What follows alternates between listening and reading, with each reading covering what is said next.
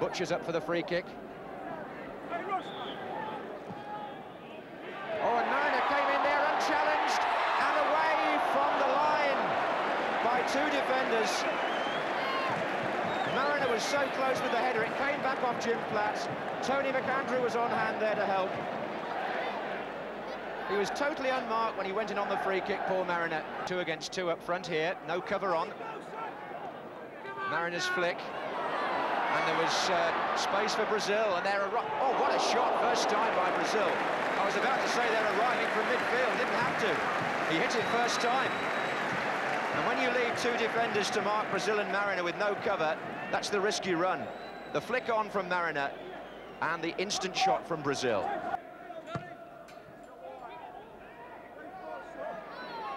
Gates looking for Muren.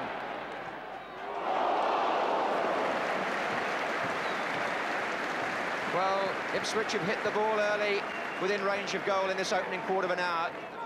Coming in without hesitation. Set up by Eric Gates and struck by Arnold Muren.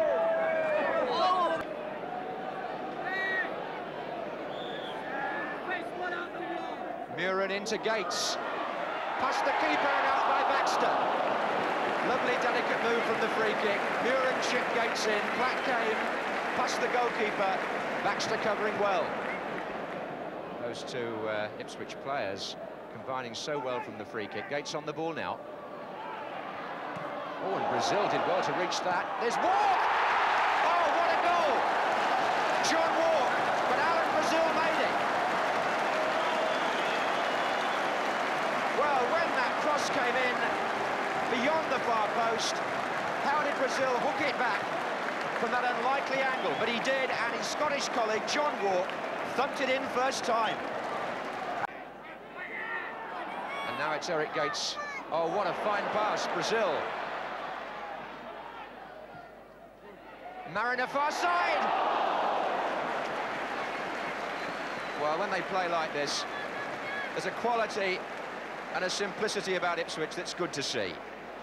Gates and Brazil combining, Brazil curling it across, and Mariner's header, not this time on target. Referee still talking to the Middlesbourgh wall, wanting them the full 10 yards. It's Muren, it's there. He can curl them, can't he? So simple. But if you want to call it a continental goal, Muren won't mind.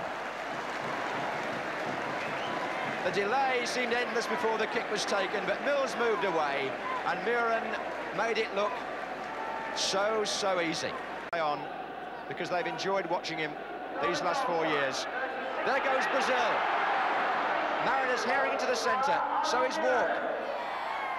Still Brazil. Side netting. John Craggs debating with his fellow defenders, but at the moment they're being stretched first one side and then the other. Otto. That's Thomas. That's a good effort. That's a splendid goal. Dave Thomas struck a beauty. Bobby Murdoch, the manager, out of the dugout. Thumbs up from the goal scorer.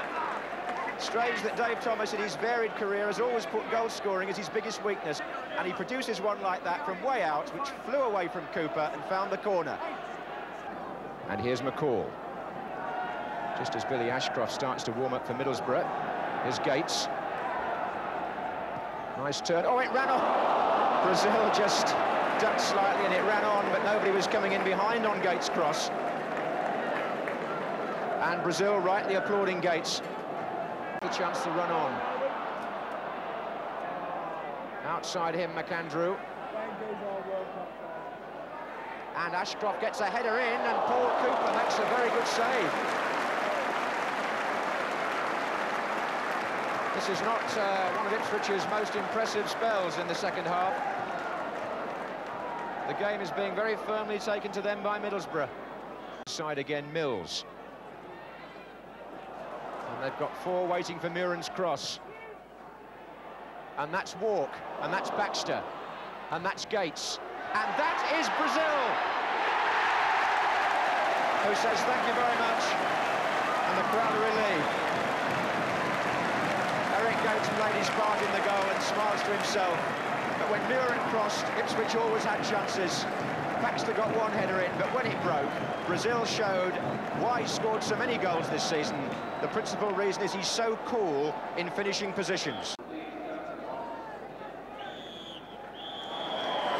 So Ipswich, after an uneasy spell in the first part of the second half, clinching the points.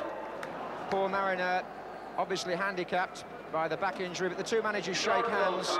Bobby Robson reflecting maybe now that Ipswich have got to hope that Liverpool get beaten at Tottenham on Monday and open up the championship again for Ipswich. But for Bobby Murdoch, perhaps Middlesbrough looking doomed to second division football next season, and finding maybe this year that the loss of 4 key players at the end of last season was too much for the club to take. They had their moments today, particularly in terms of spirit in the second half, and that's probably what he's saying.